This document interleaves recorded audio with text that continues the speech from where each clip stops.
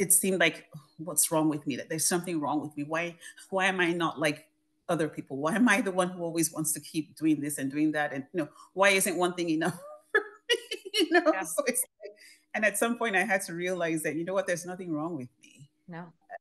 You know, the reason I keep wanting to do all these other things is because I'm supposed to be doing them. That's the way God made me, and I need to express myself fully. Is that I'm a part-time doctor and a full-time everything else.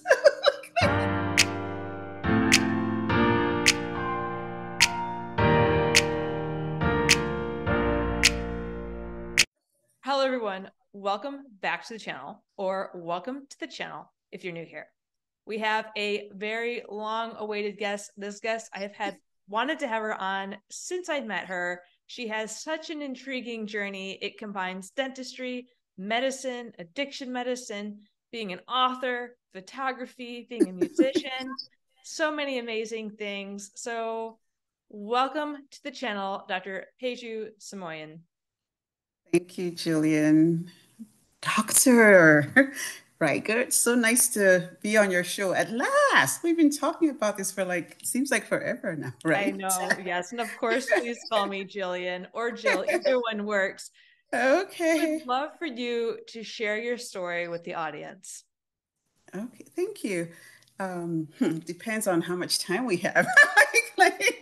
I have all the time in the world, so please feel free to share as much as you'd like.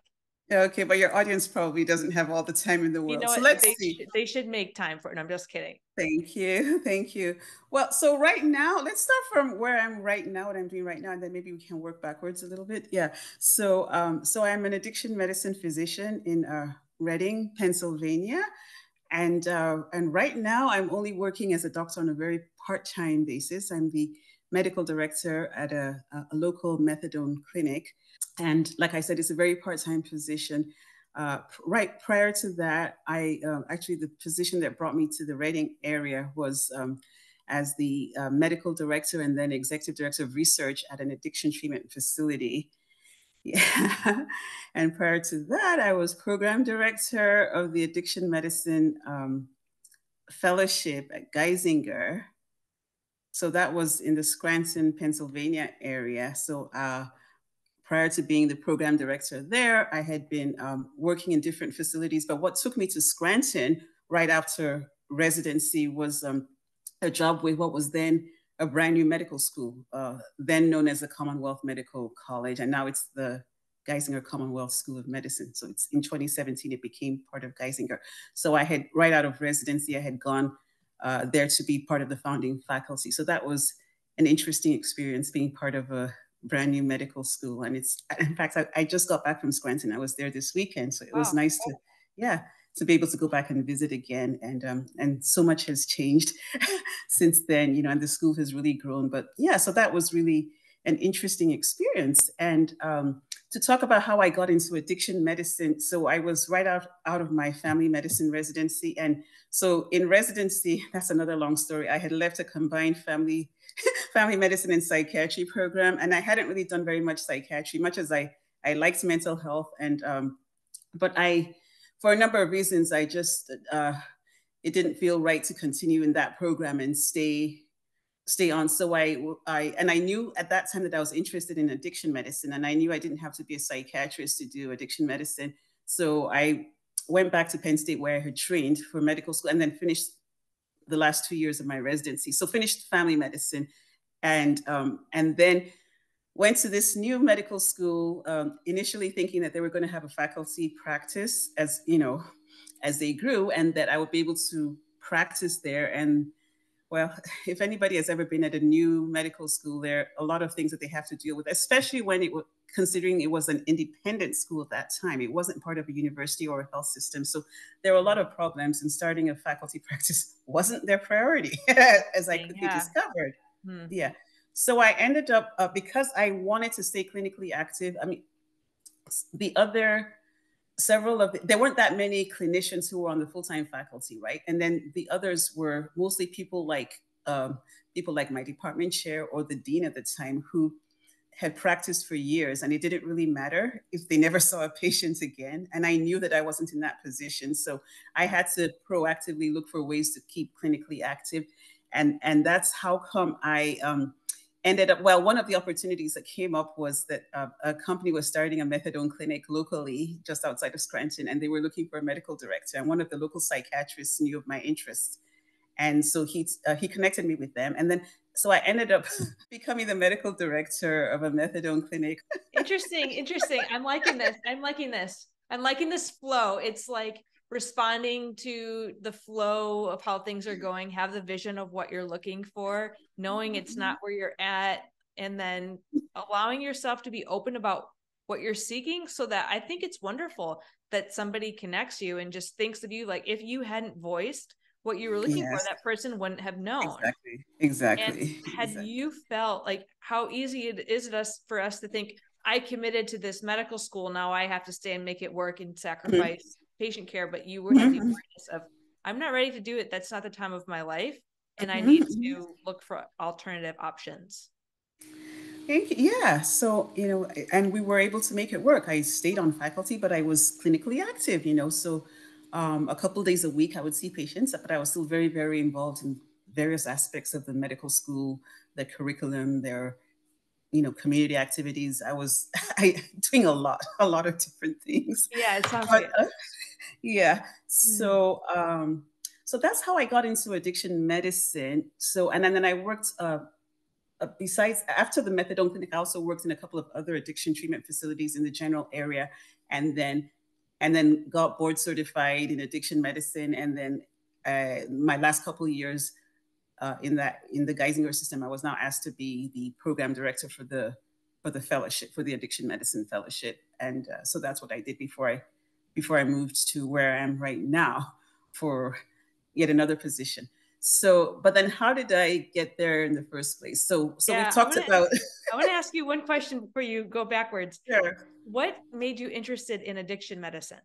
That's a good question. And in the past, people would ask me that question and I couldn't really answer. And I'm still not sure I have an answer because, okay, a lot of people go into addiction medicine because they have either personal experience with it or family members have been affected and that sort of thing. And I didn't have that kind of story. So for me, I have to say though that, I said I did very little psychiatry, but I was in a combined program, but I'd only done a few months of actual psychiatry rotations. But most of that time was spent in addiction psychiatry. And I don't think that that's where I got the initial interest from, but I think that kind of solidified it. And because I saw that I just had this feeling, this is something that I could do, this is something that I could really see myself doing. And, but I think I had that interest from before. And it was not that long ago that I remember just thinking back to how one thing had led to the other, to the other, to the other. So I had started out as a dentist. Right. All right. Funny story. So, why would you ever consider that option from your fellow dentist friend? Exactly. Why would I ever become audience wants to they think that I'm being mean to my guests? No, we share that attribute. Share common interest. Yeah. So I had after being born in Washington, D.C., because my father was a diplomat serving in Washington, D.C. at the time of my birth, I actually grew up in Nigeria. So, and the system there was more closely aligned with the British system. So you didn't have to do 4 years of college before going to medical or dental school or whatever. And looking back now, I feel like we were forced to make lifetime decisions way too early. Yeah. And on top of that, I was also kind of like younger than a lot of my classmates. So I finished high school at 15. Wow. Literally 6 years later, I was a dentist. Wow. And it wasn't like I went in thinking that, oh, this is what I want to do with my life and everything. My parents were pushing me to be a doctor because that's what respectable Nigerian children do. If you're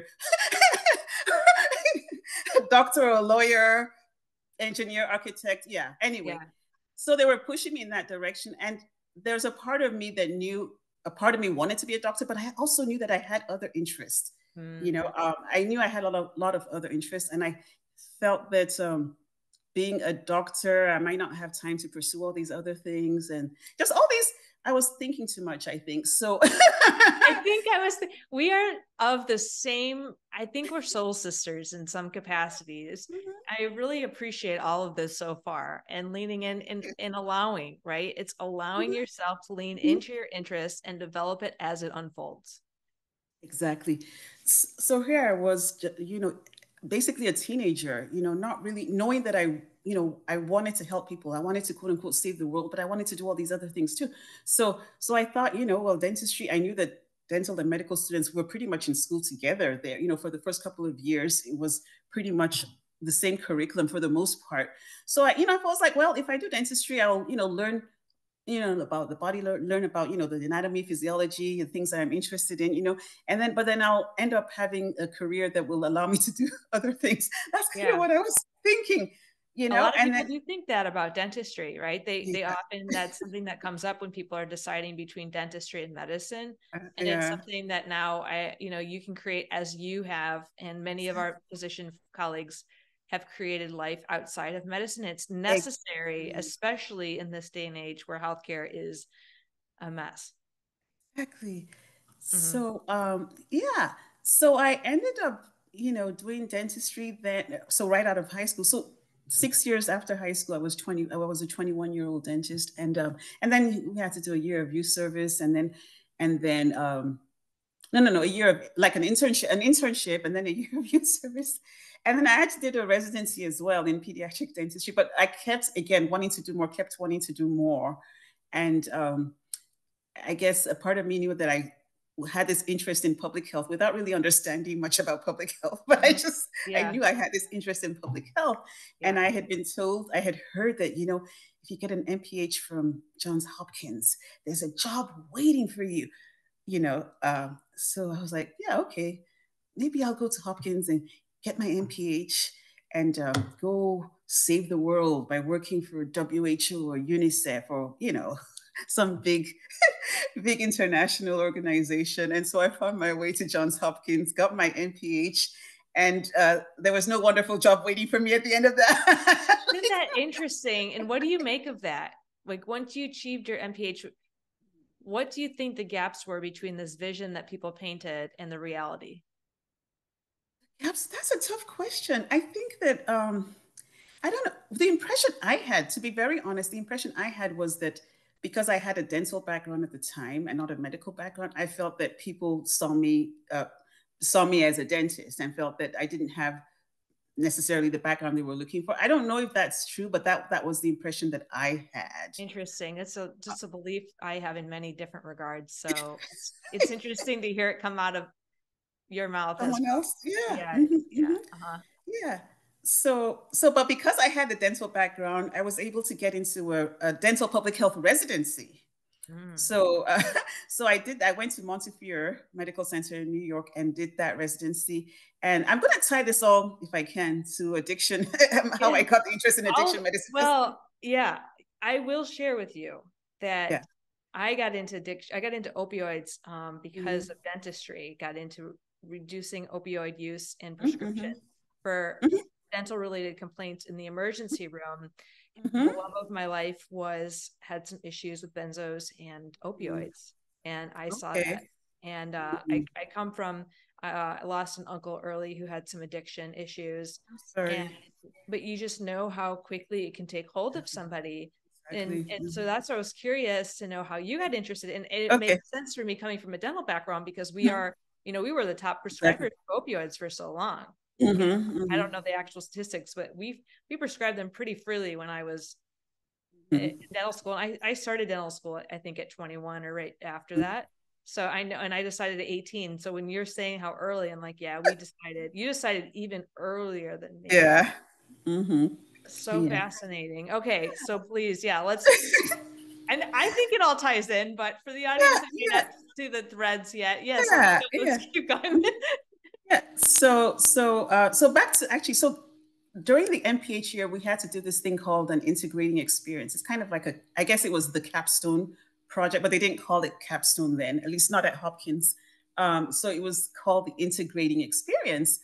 And I had initially wanted to do something that would have involved collecting data from Nigeria and all of that. And it was a 1 year program, actually 11 months. So that wasn't really practical. So I ended up doing something that was more practical and just basically writing a paper on um, oral cancer prevention and the role of the dentist or something along those. Yeah, the role of the dentist in preventing oral cancer, and so tobacco, alcohol, all right. And then, and at the time I wrote the paper, and graduated and everything, I didn't necessarily think it was something I would carry with me or, take any further.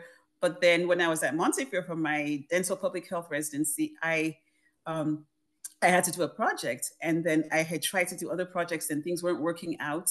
And then towards the end of the year, it was supposed to be a 1 year program. Towards the end of the year, I came up with this idea of something that was actually doable, but the year was almost over. So I stayed on another year and did a survey on tobacco cessation activities among dentists in New York State. And that actually got published in the New York State Dental Journal.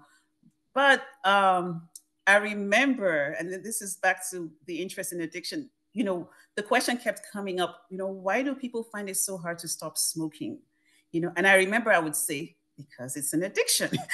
It's an addiction. So I think some seeds might have been sown there, and again, I had a general interest in behavioral medicine anyway. But I think that the idea of, addictions and everything, the seeds were being sown gradually. So here I did the paper during my MPH on oral cancer prevention and the role of the dentist. But that was just like, a literature search, a literature review, and then writing a paper. And then now I actually did a survey where I sent surveys out to dentists all over the state of New York, and then wrote that up. And so I think somehow or other, those kind of those activities and experiences kind of like laid the foundation for, for that interest. And again, I had, when I was going to medical school, I wasn't even thinking of psychiatry. I wasn't thinking of addiction medicine. So, but somehow or other, it all came together. And and I ended up, doing the family medicine resident, going to Penn State for medical school after after being in New York for 4 years, right? So I stayed with Montefiore a total of 4 years. And at some point it was like, okay, this could have been 4 years of medical school. Yeah. And I still kept wanting to do more and kept wanting to do more and feeling like I needed, more training. And I really wanted to be able to have a greater impact. And so at some point I was like, just do it. So, I love this so much.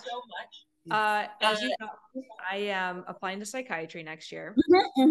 Finally. And part of the honoring that is stories like this, where you meet people who have navigated and they keep trying and they keep searching. And there's this, whether it's this desire to keep learning or this internal, like, okay, that void wasn't yet filled. I'm not quite in it yet. Right. It's like, it's just not, I just didn't hit it yet, and keep working to find what you're trying to create. And how often people feel trapped, and you're showcasing how important it is to just allow yourself to explore. Because I started off as a fast tracked into oral maxillofacial surgery. And once I got into med school, I was like, I love all of medicine more than I do surgery. And I wouldn't have known that had I not taken that first step. So everything that you're saying, and man, it's interesting because you started so young, you've accomplished so many things. And like, how are you not in the grave? Right? Like, it's just, it sounds like you should be so much older. Thank you. Right? Like, oh my God, it's just such a lifetime. And every imprint you've had, so every patient that you've impacted, and every time you share your story as a speaker, as an author, as a musician, you share your music, as a physician, as a, somebody that has a dental background. I'm like, oh my gosh, my mind is blown at the amount of people that you've touched through your life. So when you think about changing the world, like, that is changing the world. Thank you. Thank you. And I really appreciate that, because I know it means a lot to me to hear you say that. And I really, really mean that, because for the longest time, it seemed like, what's wrong with me? That there's something wrong with me. Why am I not like other people? Why am I the one who always wants to keep doing this and doing that? And why isn't one thing enough for me? Yeah. So it's like, and at some point I had to realize that, what, there's nothing wrong with me. No. the reason I keep wanting to do all these other things is because I'm supposed to be doing them. That's the way God made me, and I need to express myself fully. And like you said, and that's how I impact the world, not by trying to lock myself into a pigeonhole, trying to be like other people. For the longest time, I kept thinking that, oh, I need to, it's okay to have role models, but you know, your role models are role models who are living their own lives. You need to learn what you can from them, but live your own life. And it took me a long time to get to that point where I learned to just be comfortable with being myself. And then I would have people wanting to talk to me, wanting to get advice from me, wanting me to talk to their children, and it's like, oh my goodness, why did I think there was something wrong with me? If all these people are now looking to me Mm-hmm. looking to me for guidance, or looking to me to help give their children guidance, then I must be doing something right. Why was I so, why was I so yeah, why did I think that there was something wrong with me? Yeah, well, the system wants you to have a very linear path in medicine. It doesn't Exactly, want you to exactly. pivot, because then it doesn't show that you're committed according to the feedback Mm-hmm, we get. And mm-hmm, I've mm-hmm. just had this conversation over, because as you know me a little, I'm on an expert, I'm kind of exploring what it means to be myself again. And I'm like, the picture of the person that I want to be is that person that's free and expansive and flows and just Mm-hmm. shows up their creative, authentic self. That's you. Exactly. Thank you. That Thank is you. you. Yes. Oh, so I love it. And I love that people are acknowledging that, and they're showcasing. There's something about her that she's just really leaning in and living in a way that I think when we get stuck on that linear path, or we Mhm. create these limitations on ourselves, then it really minimizes just our ability to lean into new opportunities, to new adventures, and to seeking other ways that we can help. And I found that, when it comes to our identity, like, I am a person who, and if you describe kind of that likes to help people, well, you don't have to Mhm. attach that to a job title, right? It could be a lot. Exactly, exactly. Yeah, there's a lot of different ways you can do that.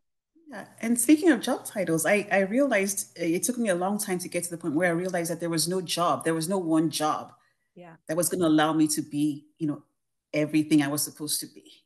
And so, it just wasn't going to happen. Can you imagine the dean of a medical school saying, oh, we want to employ you to be the addiction medicine specialist, and to do all this curricular work, and we know that you like photography, so we're going to give you time to do your photography. And we know that you like music as well, so we're going to give you time Yeah. to pursue music. That's not going to happen. You have to create your own life. Yeah. We all have to do that. And that's something that I realized that I've had to do, and also just realizing that I don't have to work full time. That was another very, very liberating Mm. And it's also fascinating. discovery. Yeah, because part-time medicine's still like a lot more hours oftentimes than full-time. And I found that even so, I left the clinic in 2021. Like, I don't see patients primarily. I'll go in with my boss occasionally, but that Mhm. was the hardest thing for me, as because I have identified as a clinician. I'm like, Yes, yes. I want to be a clinician, but not in the, I needed a break from dentistry. But it was such a really hard shift for me, because often in medicine we see, one, our worth is like our clinical presence and revenue, Hmm, hmm, hmm, and then also coming from a former surgical background into a less surgical career. And hmm, then so during COVID I was a hospital-based dentist teaching dentists in the hospital. It's like not where you thrive when COVID hits. And hmm, when I took a step out of that, I'm like, that's what I need. I need a break from this situation. But it was hmm, hard to give myself permission. And so when you hmm. were saying in the beginning, you're working part time, to give other people the permission so that you can have a full time life, right? So that you can have a full Exactly. life. Because if I worked full time, my life would be part time, or my life would be Exactly. not as full. Yeah, it's interesting that you said that, because what I've been telling people lately is that I'm a part-time doctor and a full-time everything else. Oh, I love that. I love it. Yeah, that's the picture you painted. I captured it well. Mm-hmm. Thank you. Yeah. Thank you. Yeah, so and sometimes sometimes life throws us these curveballs that force us to pivot, because it wasn't like it wasn't like I made a decision to, it wasn't like I had planned to leave my job at the time I did. It was circumstances that led to my leaving full-time employment. At the time I hadn't really planned on doing so, but looking back, it was the best decision. It was the best thing. So again, sometimes life circumstances just happen and they just force you to do what you're really supposed to be doing anyway. Yeah. So I walked away. I walked away from certainty into uncertainty, and I went and started recording Christmas music.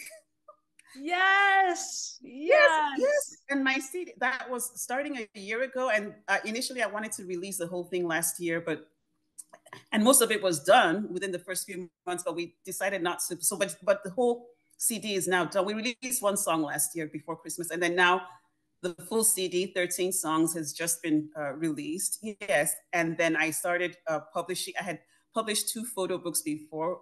Again, I loved writing, loved photography, but years ago didn't really have a whole lot of time to write.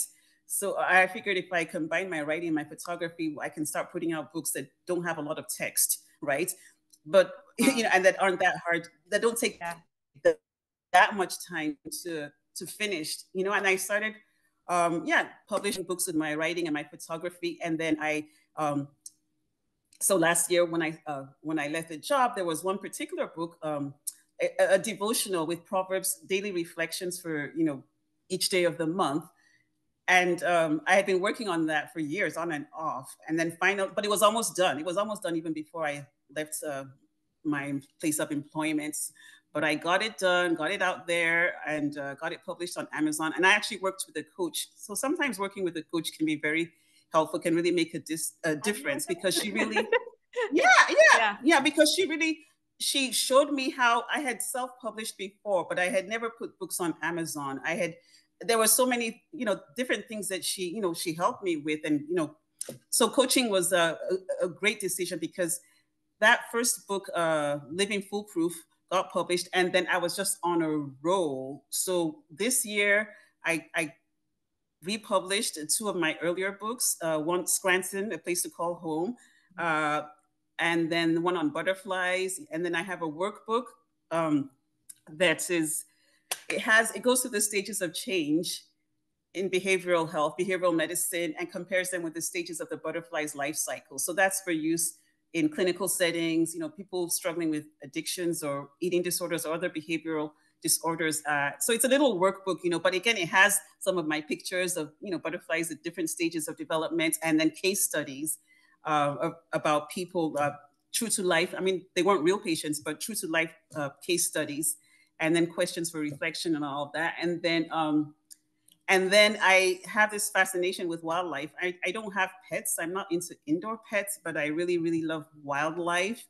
And I have been learning a lot about animals and thinking about how can I put some of what I'm learning into books again with my with my photography, with my wildlife photography. And as I was thinking and about how I would organize the information, and I just thought, I learned so much about giraffes. I was like, giraffes are so amazing. They deserve their own book. so I published a book on giraffes. It has pictures of giraffes, but it also has a lot of information. And do you know that giraffes, as long as their necks can be 6 feet long. They have the same number of cervical vertebrae that we do. Only 7. Yes, wow. Only 7. Yeah.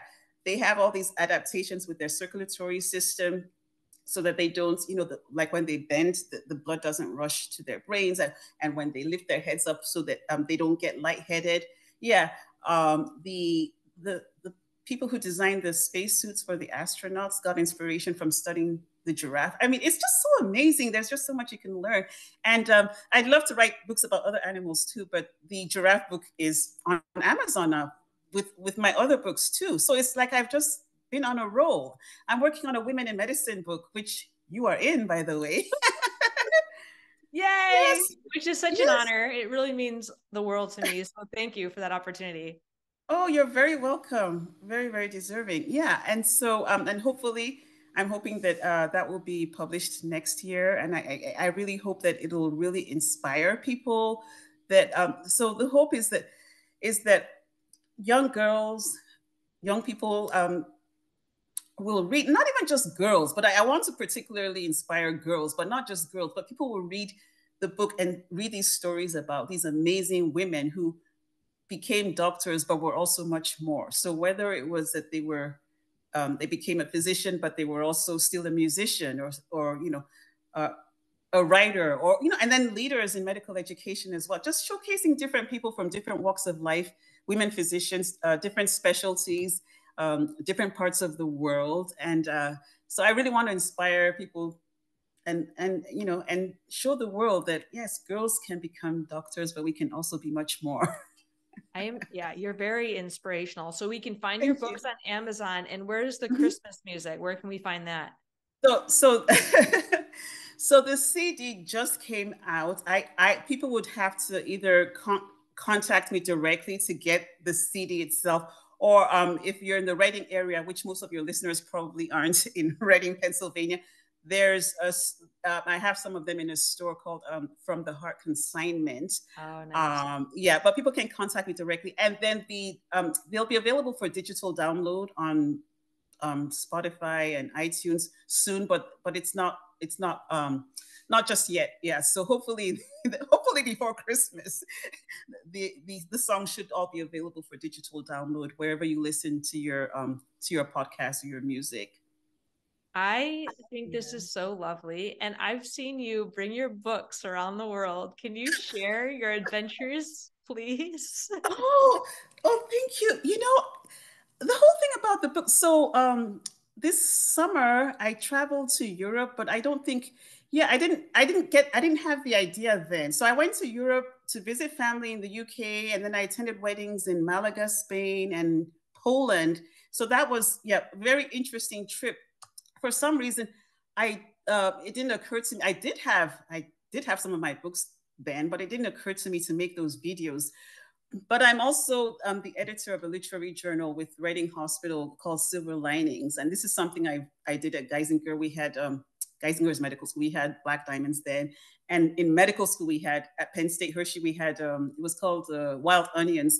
So anyway, so when I got the opportunity to go to Cairo this October, right? And then while I was there, I thought, well, wouldn't it be nice to do some videos? Oh, actually, before Cairo, sorry, I started talking about Silver Linings, the journal, and I'm the editor, so I was just promoting it, and then at some point I would just be in front of a building, maybe the Reading Public Museum, and then I'll just shoot a quick video. I'm here in front of the museum, get a copy of Silver Linings. As I started doing that, just in different places, and then so when I was in Cairo for this seminar on women in STEM, science, technology, engineering, and math, I started recording videos with Silver Linings, but also with my own books, and it was so much fun. So I just kept doing it. I love them. I love them. It really catches my attention. It reminds me of the Flat Stanley. Did you ever have a Flat Stanley? No. Okay, well, Flat Stanley is this flat person that you bring on trips with you, and you take Okay. a photo, and it's, if I'm recalling correctly, it's like you share with other people, and it's the Flat Stanley. So like if I want you to come on a trip with me, but you can't, I might take Okay. a photo of you and bring it everywhere, and then it Oh. feels like you're with me, Okay. Oh, right? interesting. Yeah. So it was endearing to me. And as you know, because I've commented on it during a physician entrepreneur group talking about marketing, I'm like, you should see Peju. She's so got awesome way to showcase her books on all of these different areas. I'm like, wow, she's next to the pyramids with her book. Thank you. Thank you. Yeah, I'm glad I actually thought about that because it's not something that I anticipated that like I had pre-planned or anything, but once I started doing it, and then like there was one with me in front of a camel. I wasn't on the camel, but I was, in front of the camel, and I had my giraffe book, and then, and I had the opportunity to say something about how, what do giraffes and camels have in common, just things like that, Yeah. and Yes. Yeah. let's see, and then the one about I did a couple in front of the Nile River, and with my Scranton, a place to call home. Some people call Cairo home, I call Scranton home for 10 years, even if you can't try, where do you call home? If you can't travel, you can learn about other places by reading a book, Yeah. and these things, it's not like they're scripted. I kind of come up with them on the spur of the moment. And sometimes I have to do a couple takes for it to make sense, for me to be comfortable putting it out there. But yeah, but it's been a lot of fun. I really, really enjoy doing those, and because I was anticipating the Christmas CD while I was in Cairo, even though it wasn't done, I actually recorded one it was a perfume store, and they were showing me all these different kinds of perfume and scents, and then they actually had frankincense and myrrh. Yeah. Wow. So I was like, yeah, okay. I could talk about Christmas, the first Christmas gifts, and then so there's this video which you'll probably see eventually about, I'm here, I have a bottle of myrrh, a bottle of frankincense. I wish I could tell you I had a stash of gold, Yeah. but I don't. But I do have music. When I get, That yeah. is So it so was awesome. fun. Yeah. And what it brings up, with the severity of burnout people are facing, a lot of times we don't realize the importance of play and creativity. And Exactly.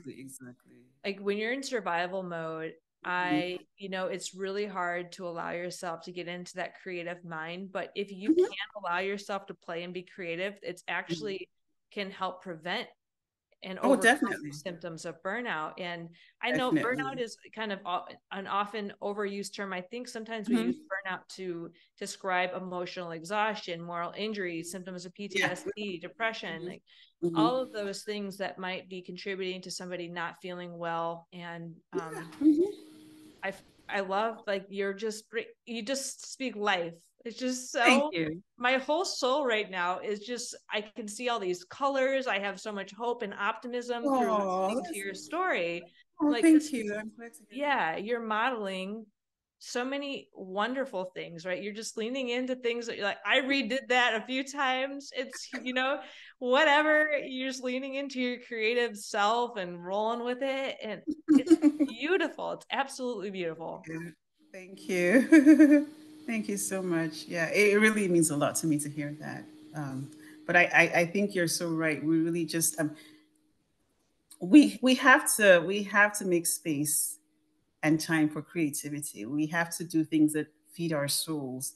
And it's nice to know that while I'm doing things that feed my soul, I'm hopefully helping other people to feed their souls too and lifting them up. Yeah, Mm. because I just think that that's so important.